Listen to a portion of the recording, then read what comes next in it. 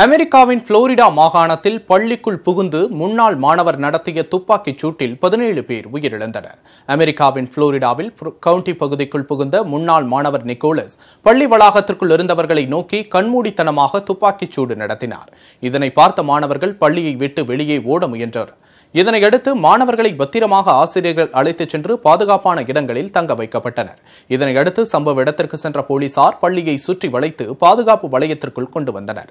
இந்த துப்பாக்கிச் சூட்டில் 17 பேர் உயிரிழந்த நிலையில் துப்பாக்கிச்சூடு நடத்திய முன்னாள் மாணவரை போலீசார் கைது செய்தனர். இந்நிலையில் உயிரிழந்தவர்களுக்கு அதிபர் டிரம்ப் இரங்கல் தெரிவித்துள்ளார்.